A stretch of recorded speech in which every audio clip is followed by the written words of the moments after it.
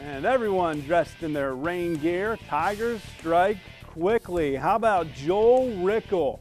Takes the handoff and the sprinter is gone just like that.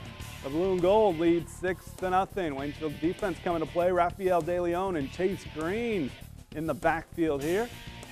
Gophers try and keep pushing. Handoff to Tyrese Patterson.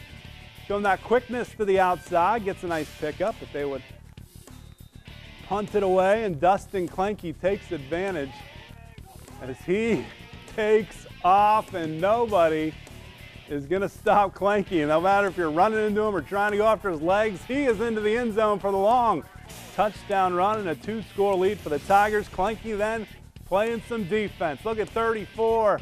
Kick out to the outside and take down the quarterback. Waynesfield Goshen gets a victory tonight, 40-8. Look at our end.